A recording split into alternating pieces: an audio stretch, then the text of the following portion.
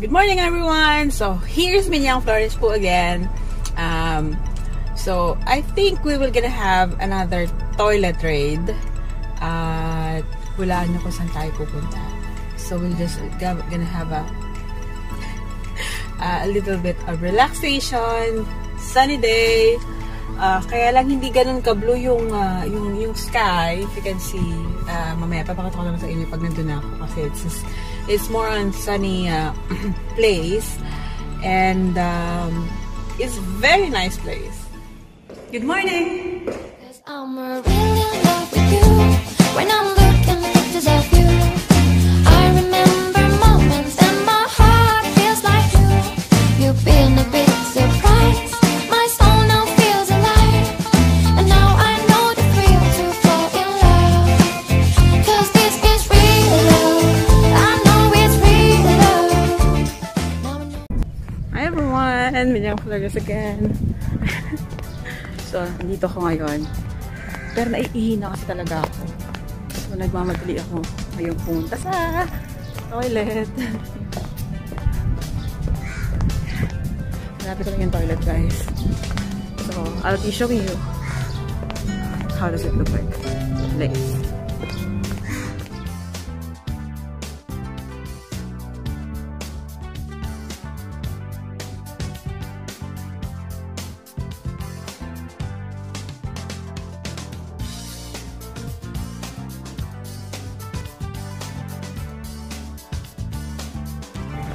So, ito na yung kanilang toilet, guys. Hi, just...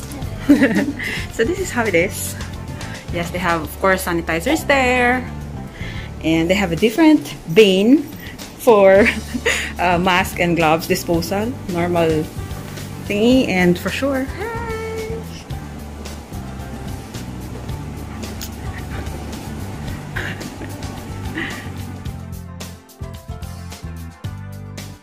may tao kasi sa toilet, so nahiya naman akong mag-video while may tao dun sa toilet. So, I'll be waiting na lumabas siya para makapag-vlog ako ng maayos. And, yun. So, hold on lang, guys. Papasok din tayo soon.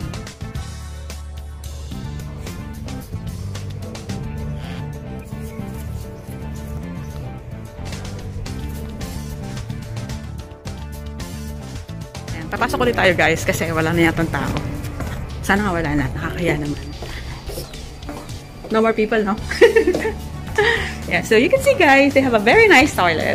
So, which one do you want? There's a 5 cubicle here. Okay, and so maybe let's go to number 4. Since yun na yun, number 4.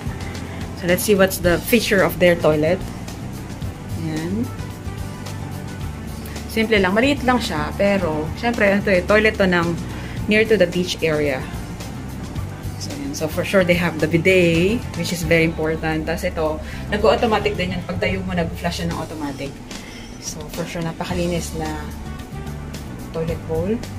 Lagayan ng kung ano-ano, anik cellphone. Siyempre, meron silang ganito. So, they have a different garbage para sa mga sanitary pads. Sa mga brush yan. Siyempre, tissue, meron yan. Available yung tissue na. Hindi na mabala yun. Try natin yung toilet.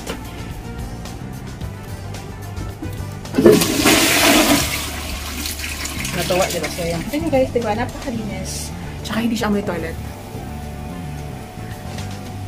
So, pag sinara natin yan, let's close it. So, yun yung isura natin dito sa loob. So, meron siya in case may emergency, may mga contact number. So, ayan siya. Diba? Comfortable na siya kahit maliit. Tapos, of course, ako rin. Diba? May multo siya, nag-flash siya mag-isa. Hindi, automatic talaga yan. Pag na-detect kasi ng toilet bowl na may sumagi or umupo dun sa toilet bowl nila, nag-automatic flush siya. So, hindi mo na rin siya kailangan talagang i-flush alone. Pero, syempre, yan, napakalinis na naman, guys. Ito na yung bidet, diba? Ang kinis ang kintab. Walang ka... Tapos, every time, napapansin ko kasi, na every time na may lalabas, sinasanitize ng cleaner nila yung mga toilet area. So, mga ganyan siya, guys. So, pare-pareho lang naman din yan. Yan, like you can see. And then you can see the sink as well, guys. Hello everyone. Let me just remove this one. Wala namang tao din. So, yan siya. Hindi ko lumabas yung tao kanina kasi nakakaya naman mag-video, diba? So, may background ko while I'm talking there sa toilet bowl. Sarado natin. Nakakahiya. Ayan. Oops. Ayan. Tapos, syempre, yung bag natin na pagka ayan. So, here it is, their washroom, and it's really nice. So, this is my toilet raid for the month of March. Hopefully, guys, you liked it. And, you like the experience seeing different kinds of toilets here in the Middle East. How beautiful it is. How is the structure and the experience on getting in the toilet of in Dubai. So, ayan. Maraming salamat. So, let's explore. So, they have, of course, the toilet tissue para sa kamay when you want to try it. For sure, the soap is there. So, ayan, yun siya. Ganyan ba siya, guys? Kita nyo ko, hello. So, ayan yung kanilang soap. Dandun daw sa arrow na yan. So, you just, if you can see, that's the, ayan, that's the, where's the soap going out? So, let's, oh, diba? Bongga. Then, you have to make sure na nasa gitna yung kamay mo. Okay, then.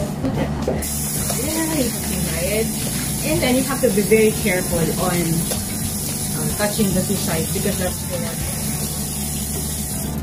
So, although they have a tissue here,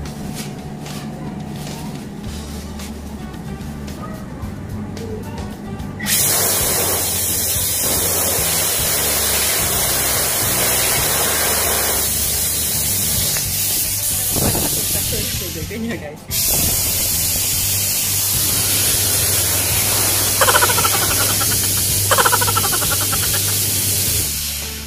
Hangin, diba? So that's the feature of their toilet. So if you can see, they have also very good brand for their gripo nila ng tubig at saka yung dryer nila. Yung dryer nila ng kamay. So ayan siya, guys. Imagine, it's Dyson yung kanilang panghugas ng kamay. Diba? Dito yung ang lamig pa ng tubig. Dito. Ay, na. Dito. Hello, excuse me. Ayaw na niya.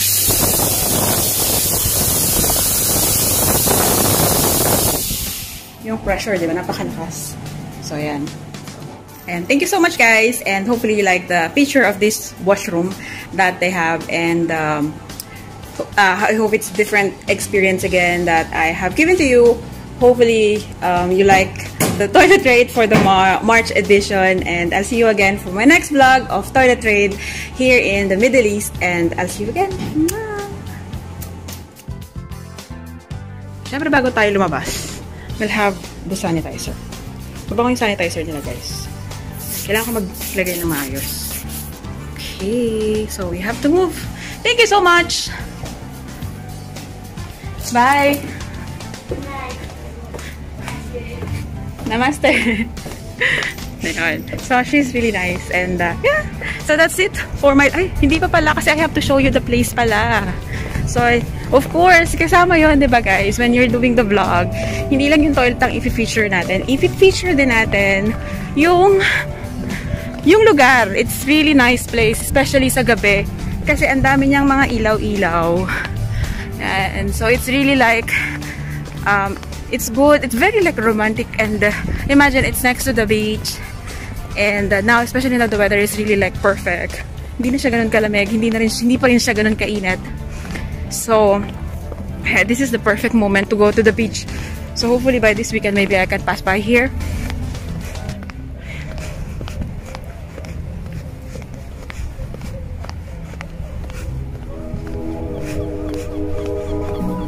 I used to stay here like when I'm having my coffee, and hindi ako ganun ka-busy than just like sitting down, sending emails, checking new clients kasi may marami yung mga restaurants dito.